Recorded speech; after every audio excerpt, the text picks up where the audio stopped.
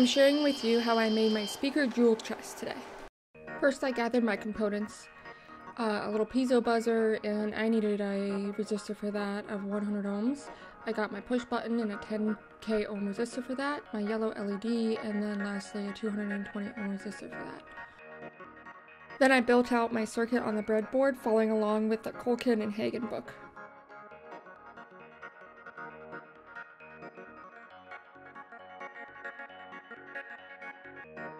Next, I needed to design my code. This really wasn't a bad process at all, it just took some time.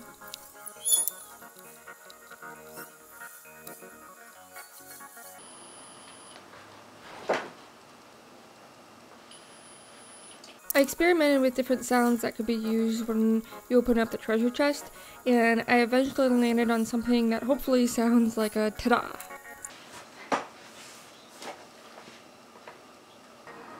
Next I started working on the physical component of this. I needed to drill some holes through the chest for wires to run through.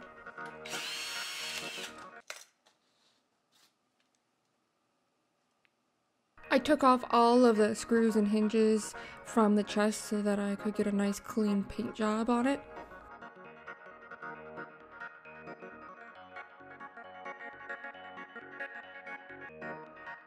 Then I decided to put my soldering skills up to a test again, and soldered everything together that was on the breadboard, and got that to work.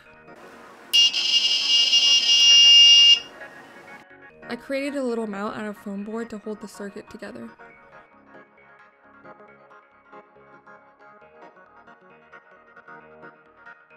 I had to feed the wires for the button through all of the holes in the chest and solder that on last. Then I filled it up with these little beads to look like gold. Then I decided to have some fun with it. Arg! I must find a safe place to be keeping all of my precious jewels.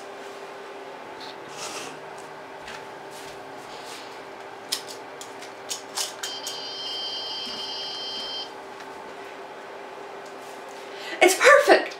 A treasure chest for all of me jewels.